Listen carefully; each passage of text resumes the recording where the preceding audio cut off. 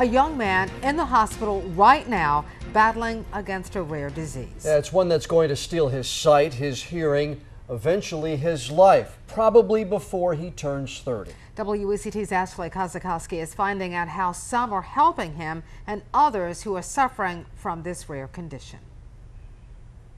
Kay and Adam Zwan wait for a call from his doctor to see if his physician thinks Adam needs to be rushed to the hospital.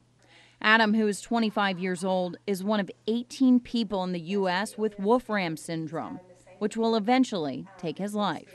Tonight, he's having severe abdominal pain. You can see the stress and worry on his face and that of his mom's, a woman who loves her son deeply. We talked to her moments before this.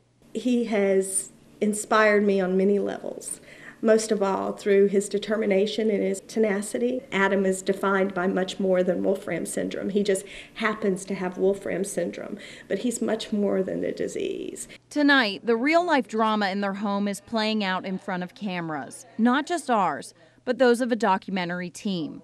The crew is working on a film about people suffering from Wolframs. It's actually boosted his spirits because it's a distraction from what it is that he's challenged by, because he's hopeful that by giving it a voice and giving him a voice and the other children a voice, that there will be more funding for the research that they really need. But tonight, his voice was silenced. The filmmakers had to stop rolling because Kay rushed Adam to the hospital. We worry about them. You know, they're off to the hospital right now. And, you know, who knows what's going to happen to Adam tonight even. It's a delicate situation. Jocelyn LaRue is the filmmaker behind the project.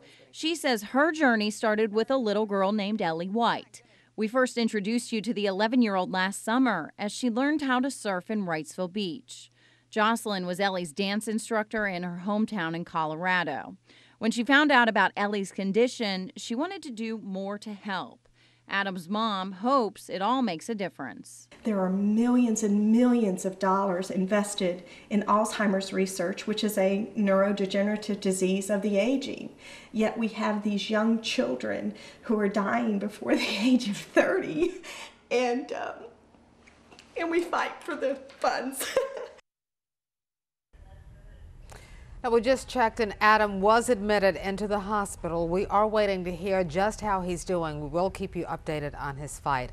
All of the profits from the film called A Light in the Shadows will go toward the Ellie White Foundation.